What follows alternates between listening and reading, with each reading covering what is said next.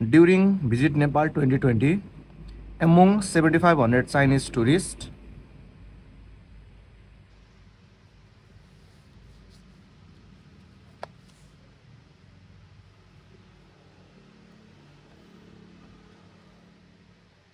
number 5C,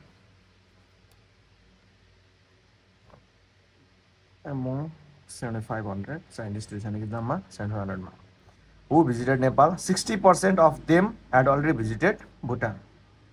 Bile denote garum set bile 60% Bhutan visit गरिसकेको रहेछ. 50% had visited Sri Lanka. Sri Lanka लाई set as denote garum भन्छडी NS हुने भयो 50%. 30% have visited both the countries. Both the countries मतलब अब कति हुने भयो N B intersection S equals to 30%. Illustrate this above information in the Venn diagram. How many tourists have visited either Bhutan or Sri Lanka? अब यो data चाहिँ पर्सेन्टेजमा दिएको छ तर यहाँ चाहिँ हाउ मेनी टुरिस्ट भनेको यहाँनिर नम्बरमा खोजेको छ है. सो हामी के गर्छौँ भन्दाखेरि हरेक पर्सेन्टेजलाई नम्बरमा कन्भर्ट गर्छौँ. कसरी भन्दाखेरि यसरी जस्तै एनयु 700 दिएको छ. एनयु भनेको चाहिँ टोटल भनेको क्या र पर्सेन्टेजमा टोटल जहिले पनि कति हुन्छ 100%.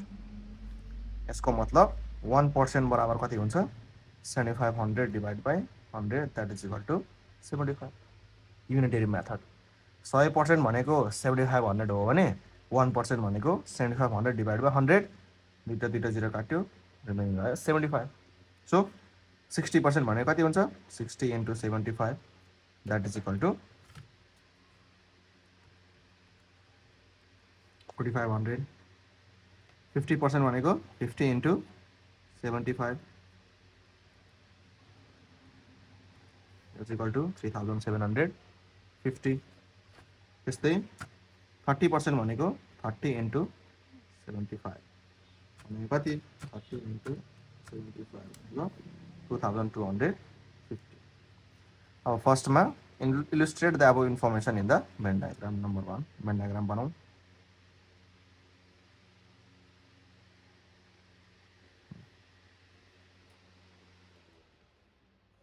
दुईटा छ यो भयो सेट B यो भयो सेट S यो सेट B यो सेट S यो भयो युनिभर्सल सेट.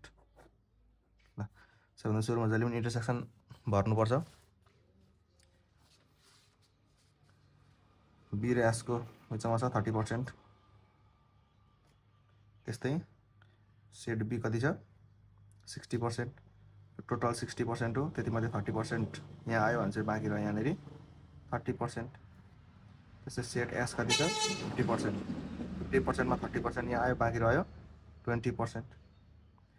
अब 30 + 30 + 20 गर्दा कति भयो 30 + 30 60 + 20 गर्दा 80%. अब अझै एउटा 1 पार्ट बाँकी छ बाहिरको पार्ट जम्मा 80 भयो तर टोटल हुनुपर्ने 20.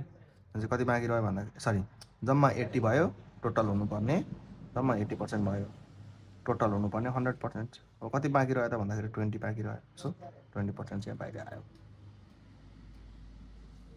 नेक्स्ट के भनेको छ how many tourist have visited either Bhutan or Sri Lanka. लु यो चाहिँ ल्याङ्ग्वेज बुझ्नु पर्यो यहाँनिर. जस्तै के भनेको छ either Bhutan or Sri Lanka. Either Bhutan or Sri Lanka. यसरी आइदर अर आयो भने चाहिँ के निकाल्ने युनियन निकाल्नु पर्यो क्या युनियन एस. सो फर्मुला के हुन्छ NB union S equals to NB plus NS minus NB intersection S. NB को भ्यालु 60% प्लस एनएस को value 50% minus NB intersection S को भ्यालु 30%. 60% र 50% दुईटै पोजिटिभ नम्बर यो दुईटै एड गरौँ कति हुने भयो 110% माइनस यहाँ कति रह्यो 30%. 110%मा 30% घटाउँदा कति हुने भयो 80%. तर हामीलाई पर्सेन्टेजमा निकाल्नु भनेको छैन नि त हाउ मेनी टुरिस्ट भनेको छ यसलाई नम्बरमा कन्भर्ट गर्नुपर्ने छ. हामीलाई थाहा छ 1% भनेको 75 80% भनेको 80 into 75 हुने भयो 80 into 75 6000. यसको मतलब 6000 either visited Bhutan or Sri Lanka. त्यस्तै अर्कोमा के सोधेको छ how many tourist have already visited Sri Lanka only ल हेरौँ यहाँ Sri Lanka only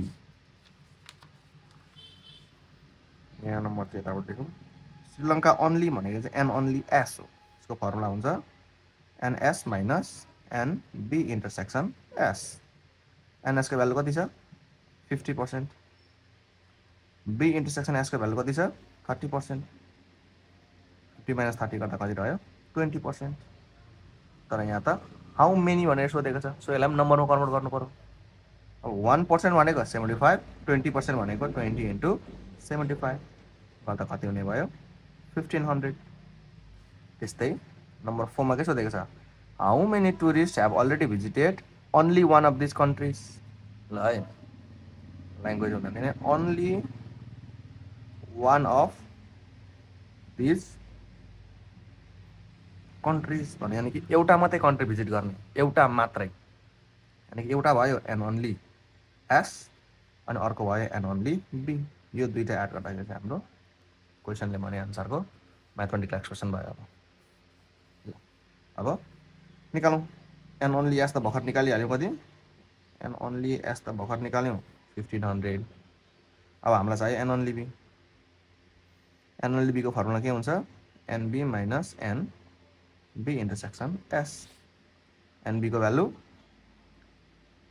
60% be intersection S को भ्यालु 30% 60% माइनस 30% इज 30%।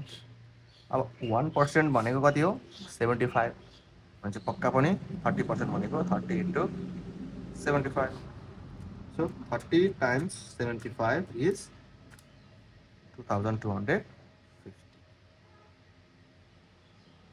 ओके यो भयो क्वेसन नम्बर 5C। अब अर्को क्वेसन नम्बर 5D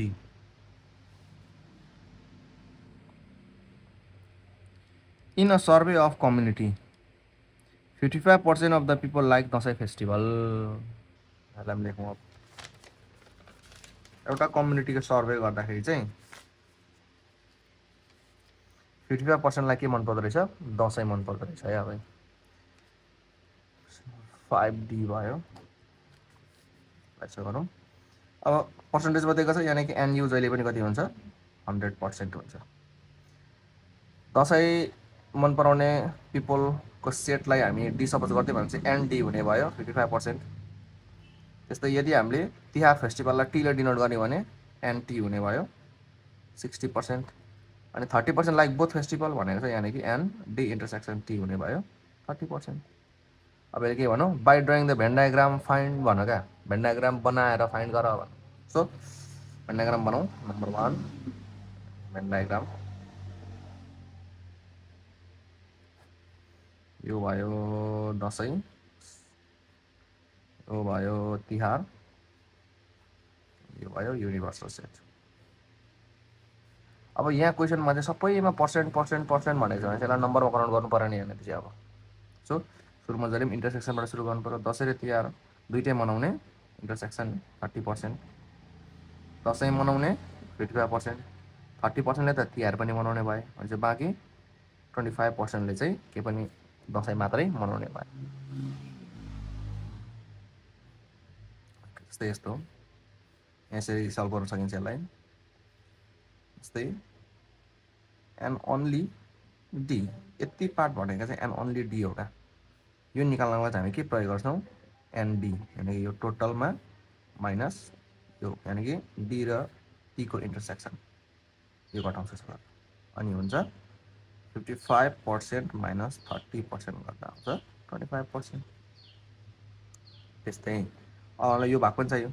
यो भनेको चाहिँ कति हो त भन्दाखेरि भने चाहिँ एन ओन्ली टी यानि कि तिहार मात्रै सेलिब्रेट गर्ने तिहार मात्रै मन पराउने यसको फर्मुला के हुन्छ equal to n t minus an T intersection T n t कति छ तिहार मन पराउने 60% माइनस दसैँ तिहार दुईटै मन पराउने 30%। सो तिहार मन पराउनेमा दसैँ तिहार दुईटै मन पराउने घटाइदियो भने बाँकी रहन्छ तिहार मात्रै मन पराउने त्यो कति रहेछ 30% हो। त्यस्तै अब हामीलाई यहाँ बाहिर पनि चाहियो। अब भेन डायग्राममा हेरौँ त यो यति पार्टलाई के भन्छौँ भन्दाखेरि डी युनियन टी अनि त्यहाँदेखि बाइक यो बाहिरको पार्टलाई डी युनियन टी कम्प्लिमेन्ट। अब डी युनियन टी कम्प्लिमेन्ट कसरी निकाल्ने त भन्दाखेरि टोटल भनेको जहिले पनि 100% हुन्छ है। त्यसमा अब यति पार्ट भरिसक्यो, कति भरिसक्यो 25% भरियो, 30% भरियो अनि अर्को 30% पनि भरियो, बाँकी रहेको पार्ट चाहिँ कम्प्लिमेन्ट भयो। सो 100% माइनस सबै नेगेटिभ नम्बरहरू छ, 3टा जोडिन्छ, कति हुन्छ 30, 30, 60, 70, 85%। बाँकी रह्यो 100 माइनस 85 भनेको 15% हुन्छ। बाहिर चाहिँ कति आएछ 15%। बाहिरको मतलब के बुझ्ने भन्दाखेरि यहाँ चाहिँ दसैँ तिहार मन नपराउने परेछ, राइट। अब यहाँ जाउँ number 1, percent of people who like Dashain और तिहार और बोथ फेस्टिभल है, लाइक दसैँ और तिहार और बोथ भनौँ भने चाहिँ यस्तो आयो भने चाहिँ के गर्ने भन्दाखेरि यस्तोको मतलब चाहिँ एन युनियन पत्ता लगाऊ भनेको यसो गरेर। अब भेन्डाग्राममा हेरौँ त युनियन भनेको कति हो भन्दाखेरि यो 3टा जोड्नु हो नि त युनियन। भेन्डाग्राम प्रयोग गरेर निकाल्नु भनेको छ। सो भेन्डाग्राम बढिरह्यो, फर्मुला लेख्नु परेन, यो प्लस यो प्लस यो भनेको कति हो एन ओन्ली टी हो, यो भनेको कति हो एन डी इन्टरसेक्सन टी हो, यो भनेको कति हो एन ओन्ली टी। भेन्डाग्राममा भएको डाटा आन्सर 25% प्लस 30% प्लस 30%, यानि कि कति भनेको 85%। ओके, त्यस्तै अर्को के सोधौ, percent of people who did not like both the festival. अब did not like both the festival भनेको चाहिँ के हो त भन्दाखेरि an D union T complement, कति निकालेको छ हामीले 15% फ्रम द भेन डायग्राम। त्यस्तै percent of people who like Dashain only, यानि कि नम्बर 3 मा सोधो दसैँ अन्ली भनेको चाहिँ एन अन्ली डी। यदि भेन डायग्राममा डाइरेक्ट हेर्ने भने कुन हो यो हो, यानि कि 25%। त्यस्तै percent of people who like only one of this festival, only one of this festival भनेर चाहिँ के भन्नु खोजेको भन्दाखेरि कि त दसैँ मात्र मन पराउनु पर्यो कि त तिहार मात्रै मन पराउनु पर्यो, एउटा मात्रै मन पराउनु। भेन डायग्राम अनुसार an only D 25%, an only D 30%, the total is 55%। एउटा मात्रै फेस्टिभल मन पराउने चाहिँ कतिजना रहेछ 55% रहेछ। ओके, आजको लागि यति नै। केही समस्या छ भने तल कमेन्ट बक्समा कमेन्ट गर्नु। अनि यदि यो भिडियो काम लागे लाइक, सेयर एन्ड सब्सक्राइब है।